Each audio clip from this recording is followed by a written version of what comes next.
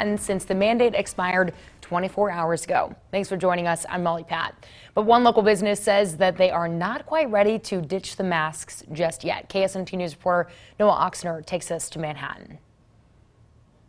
Just in case, we're just taking that extra step just to keep it going just a little bit longer.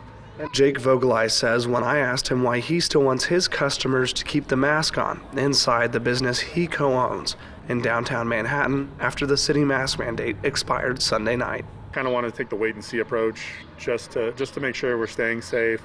I love it that the CDC came out with it. I appreciate that the city is thinking we're at a point where we can drop that.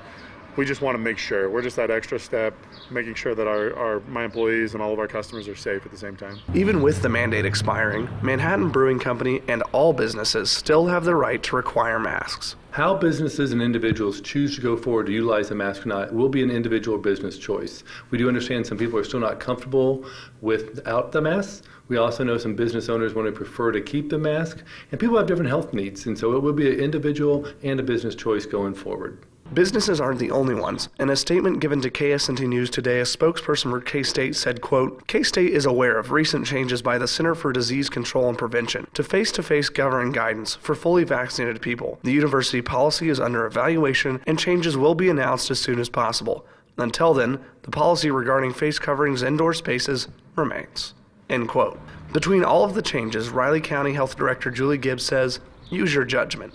We are following CDC guidance, so if you're fully vaccinated, you can go without a mask, indoors or outdoors. Just use your best judgment. If you're in a place that's very crowded, you may want to go ahead and mask up. And even with the changes, Jake says his customers are understanding.